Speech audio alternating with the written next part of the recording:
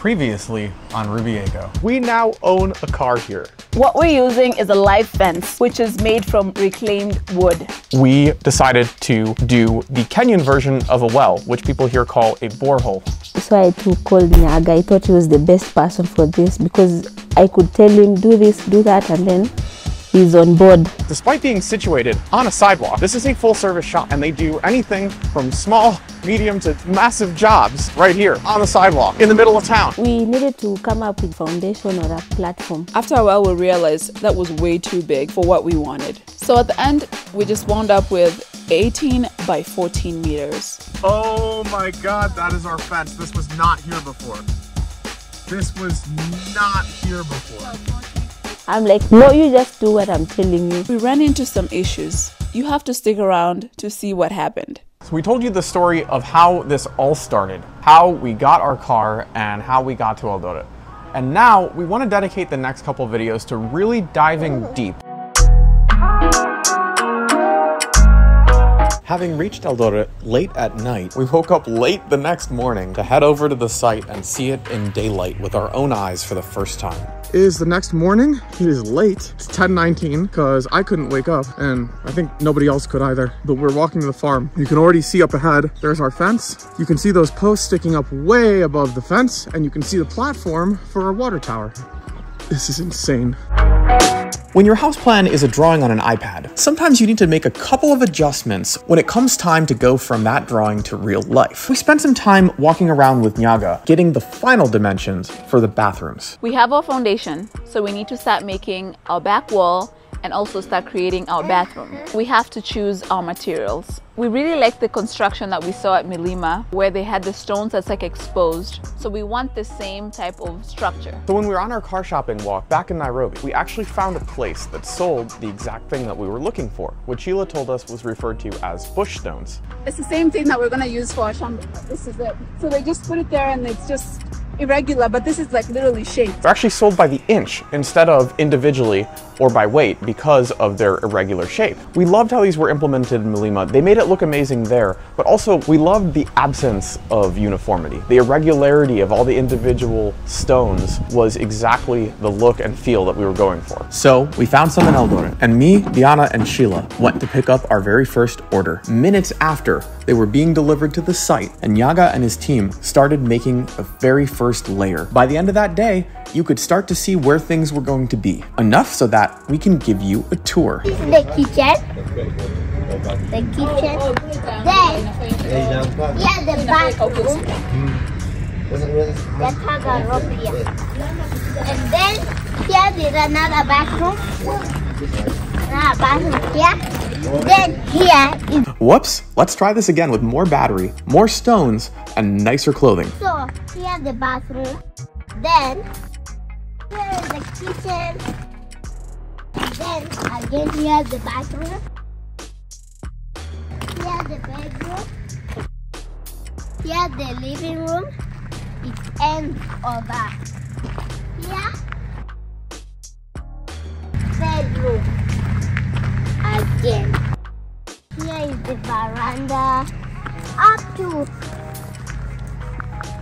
We also had to get a head start on some of the utilities. We already had our borehole. It was time to get a tank to go on top of the really nice tower that was made for us while we were still in Nairobi. Situated on the outskirts of Eldoret town, right next to Rupa Mall, there is a place called Heat Suppliers, which surprised me the first time I entered because it seemed, out of anything I saw in Kenya, the most like a US hardware store.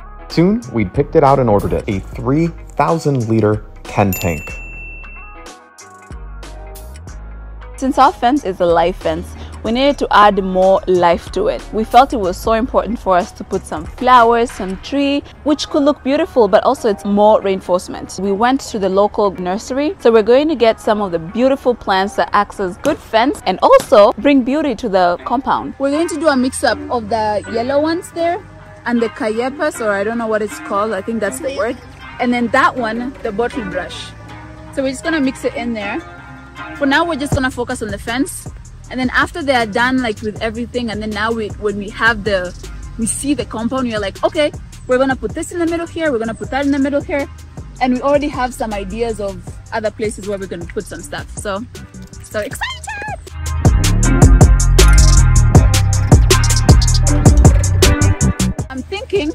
one to go around the tent. And then yellow need one in it.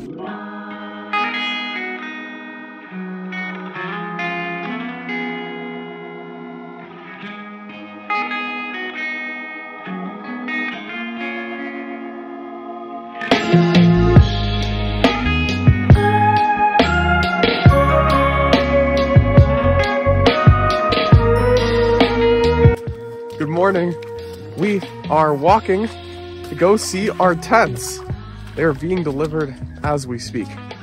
This is a really, really exciting milestone because once these things are in, it's gonna start looking like a house or whatever it's supposed to be. Yeah. But wait. Before we get into that, let's go back to Nairobi and see what's going on with the tents. We had two meetings after the one we showed you on the previous video. The first one was the placement of the windows and the doors. But in the next meeting, we got to see the final product. Now over here, there's nothing because this is gonna be up against a fixed structure. Yeah, this is gonna be on the wall. This side is what's gonna be up against the edge of the pad. So there's no way to get out here. That's why we just have 3 big windows all the way across, and there's a way to close them from the inside. This is how you get in. You walk in, and then there's 2 windows, and then that's a zip. This is the screen for the big doors. It hasn't gone in yet, but it's going to. The frames were not ready yet, but we stopped at the fabrication shop to see the progress.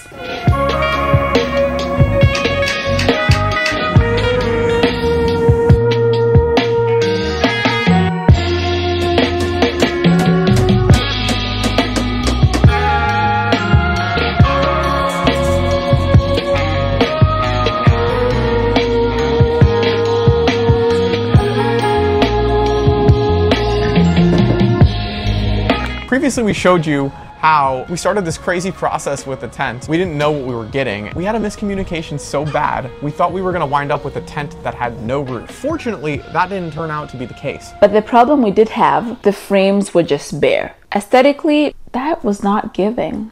I didn't mind the look because I figured we'd cover it up some other way later, but we had to compromise. The deal was we order the PVC cover for the frame, and then that's it. We don't order any roofing over the tents, just like how they were in Samburu. But once we decided that, for the first time, we got to go inside our tents and see what it felt like to be in our future bedroom.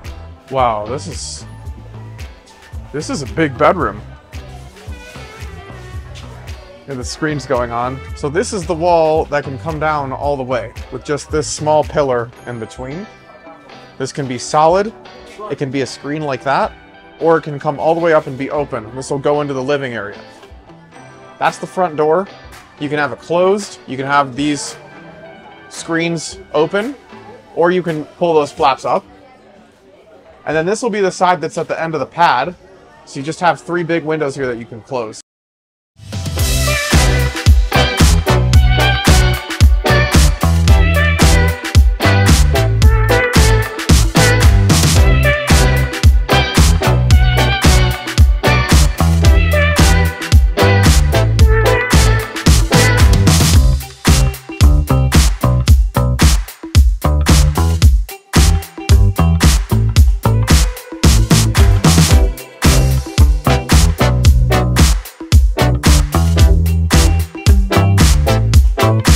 There's still a bunch of things we're figuring out right now. We're doing this as we go, but we're just kind of doing the final alignment check, getting this roughly to the point where we want it. We're making sure everything opens and closes the way it's supposed to. You can see like this screen still needs to be fully installed. We waited to finish the roofing plan until we could see how this all fit in. Originally, we were thinking we wouldn't have any roof over the tents because they have their own protection, but then we're gonna run into a drainage problem. So we'll decide how we're gonna manage that. From there, we'll start making this happen. Do you remember what we told you before? We ran into some issues. That's all we have for today. In the next video, we're gonna show you the snag we hit that resulted in us having to completely rethink everything. And what ultimately led into this project spiraling so far out of control to the point we could have never imagined. Don't miss it.